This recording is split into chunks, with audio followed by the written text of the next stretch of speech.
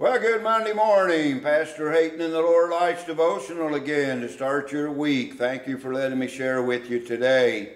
I'm sitting up here on a pulpit bench on the platform or in the pulpit of the Lighthouse Chapel Sanctuary.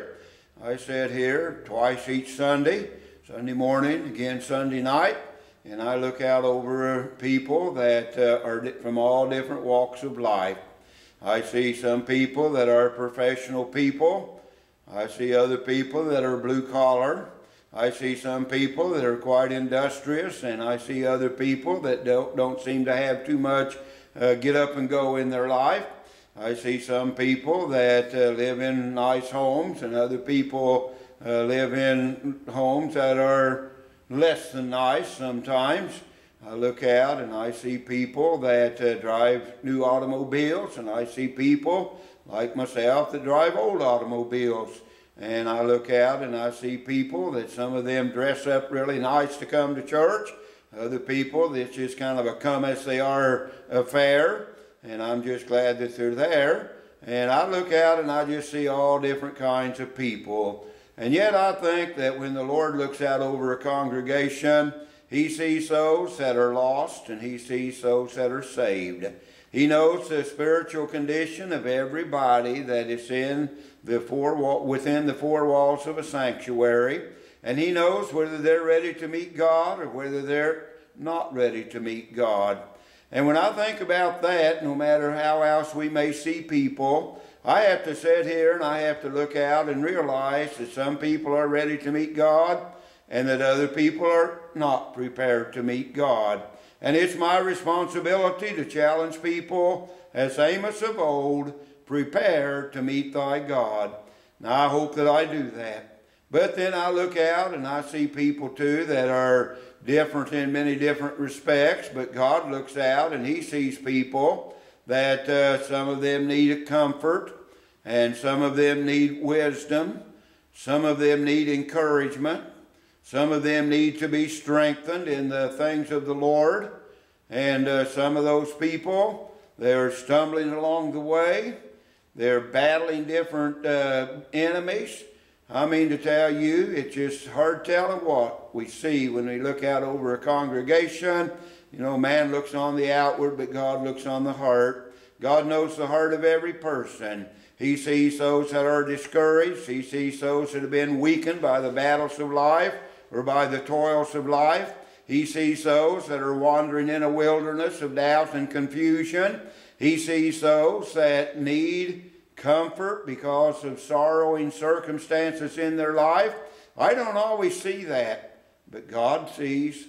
And as I said here in this pulpit, look out over the congregation, I've got to realize that I've got people that need encouragement. I've got people that need new strength. I've got people that need to have comfort in their times of sorrow. I've got people that are facing perplexities where they need wisdom. Now the dilemma is, how do you minister to so many different people? How is it that a preacher can get up? And you know, back when I was a kid growing up, preacher had pretty well 3 shots. I mean, people came to church Sunday morning, they came back Sunday night, and they came back Wednesday night. And so you could get up and preach a beautiful pastoral message that would encourage and strengthen the flock on Sunday morning. You could preach a more evangelistic message on Sunday night that would challenge people to seek the Lord. You could deal with different issues that needed to be dealt with on Wednesday evening in Bible study and that type of thing. But most of us just have one shot. Most people are in church on Sunday morning and Sunday morning alone.